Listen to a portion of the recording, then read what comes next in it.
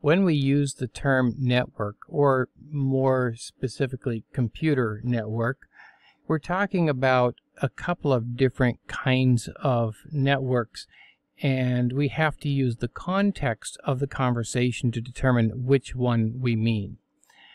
In one case, we could be talking about what we call an IP network, a block of IP addresses that are assigned to a collection of computers.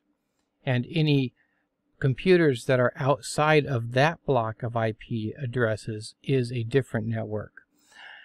The other sense in which we use it is just a group of computers that are connected somehow. It could be locally, it could be long distance over the internet, or through some other means of long distance communication, phone lines and so on.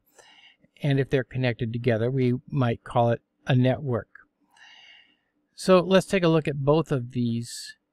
The first is an IP network. So here I have a router, and routers separate IP networks. So over here on this side, coming off of this port on the router, is network 1, and it has this set of addresses. And I know you don't know how to interpret this necessarily yet, but in this case it would be the addresses 192.168.0.0 through 192.168.0.255.